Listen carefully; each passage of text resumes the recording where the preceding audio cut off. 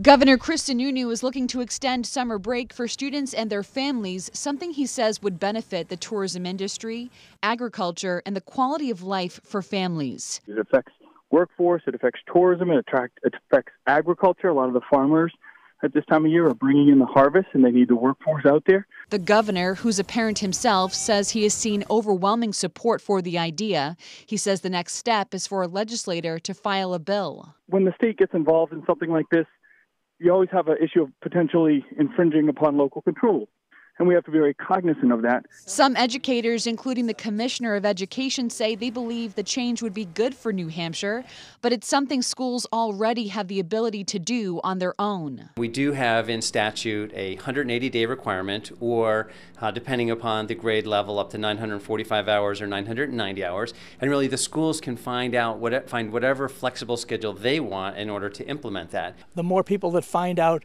that we don't have to do things the way they were done in the past, the happier I am. And it's something a few parents we spoke to would support as well. Because they'll give the kids a longer time to stay out and enjoy the summer and the good weather. I like that idea. I think my kids feel the same way, and over the years sometimes they've started prior to Labor Day and sometimes after, and they always like starting after. Kristen Carosa, WMUR News 9.